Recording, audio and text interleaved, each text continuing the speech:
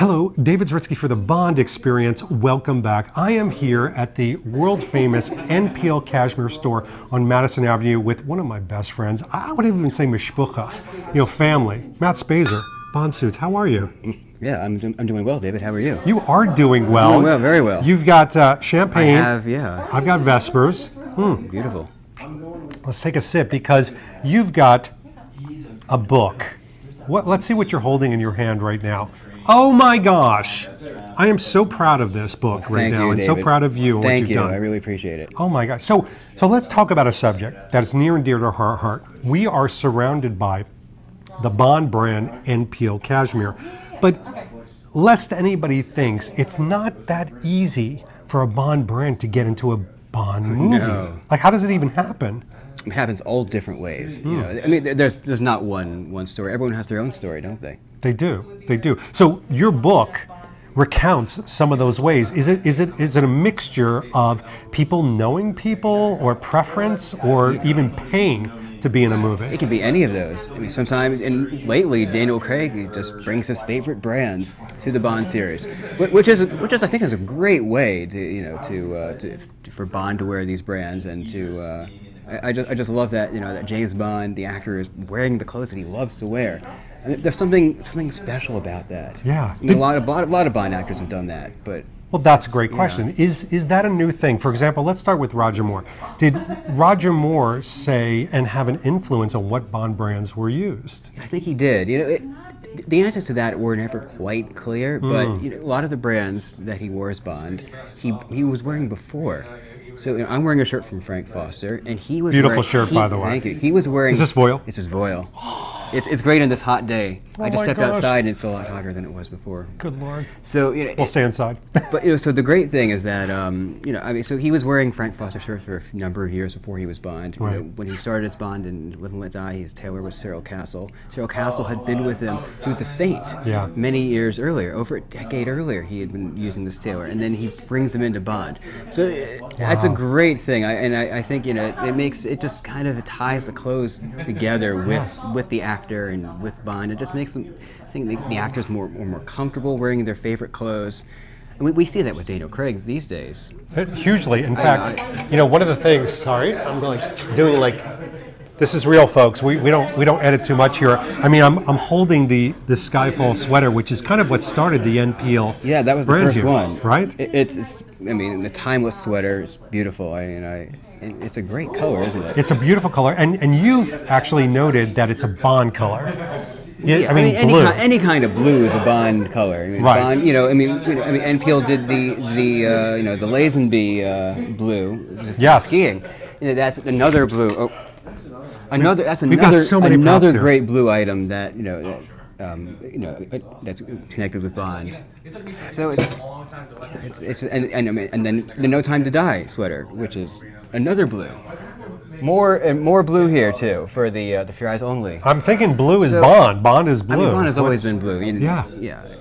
So, all right, Matt, we've got to talk about this because one of the things that I love about the influence of Bond on these different items that we're talking about right here is when you talk about this, what I love that you did in the book itself is you talk about storytelling.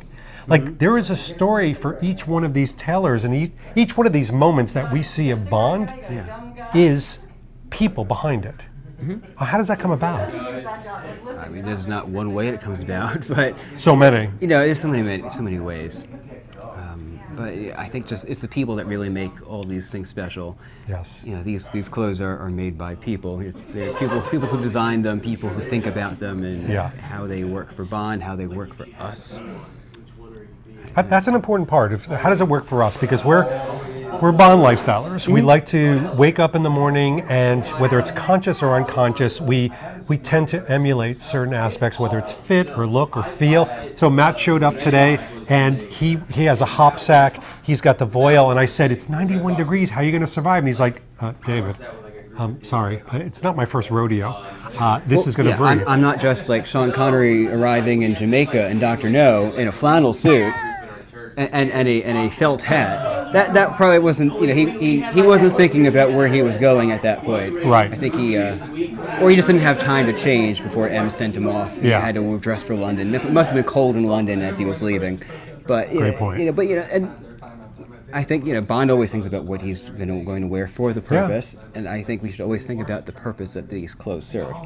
That was so beautifully said, because one of the things I do when I'm going somewhere, even today, even this morning, I got up in the morning and we're here in New York City, and I said to myself, all right, it's going to be this environment. I'm going to be with these people in these situations, and it's also going to be this temperature. So it's almost like forecasting. Here are all the things you got to take in, and this is what I'm going to choose. Yeah, I mean, I chose this. It's a Bondian piece, isn't it? It's a Bondian piece. It's not from a Bond brand, but I think it's something that Roger Moore loved. Hopsack blazers. He wears them in warm places, and so that's just kind of what I think about when I want to dress like Bond. I think about what does Bond wear in these types of situations. I mean, I'm sure if Roger Moore was coming to this event, he would have worn a blue blazer. He would have, wouldn't he? All right. I mean, he kind of wore one to anything he went to. He did. He was in so much, which I love them. Yeah, but it was just it's just the kind of thing that you can kind of just put on. You want to look put together. Yes. It's just an easy thing to wear. All right. So, last question, and I didn't prepare Matt for this, so this could go anywhere, folks. Prepare yourself. I'm glad he's got a couple of glasses of champagne in him.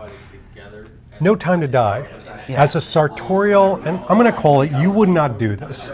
As a sartorial guru and expert within the Bond community, you are the hub.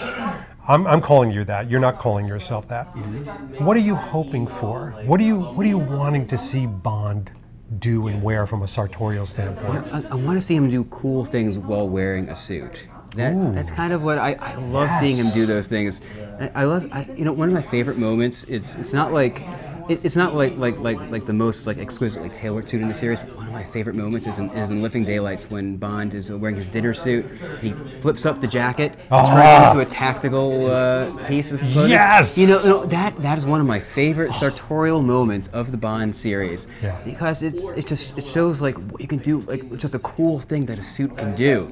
It's just so Bondian. No one else would do that. Such a perfect thing. It works so well. And it works for his profession. It works. Yeah, he's an assassin. Yeah, and he's creating an assassin environment. It serves the perfect, purpose in that instance. That's the kind of moment I really want to see more in Bond with clothing. I want to see just those kind of cool things happen. Yes. Goes back to like Goldfinger when James Bond at the beginning Goldfinger when he takes off the dry suit and he has the dinner jacket underneath.